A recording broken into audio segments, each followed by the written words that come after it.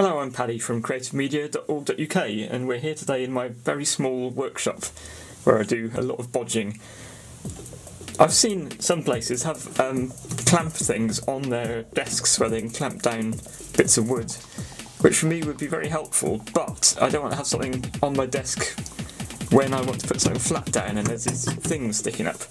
So I suddenly had a brainwave. I can make my own out of my broken clamps here.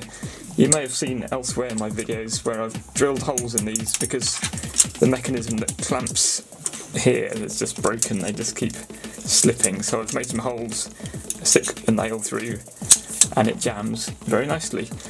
But what I've also done in the process was to remove the stopper at the end so I can slide this piece right off.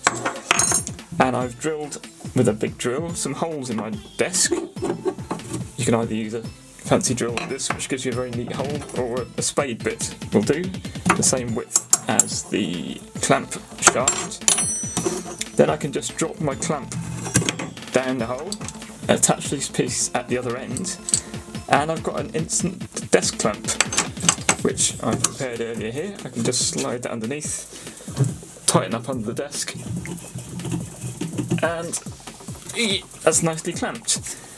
And of course, if I need a clear space, I just pull them out.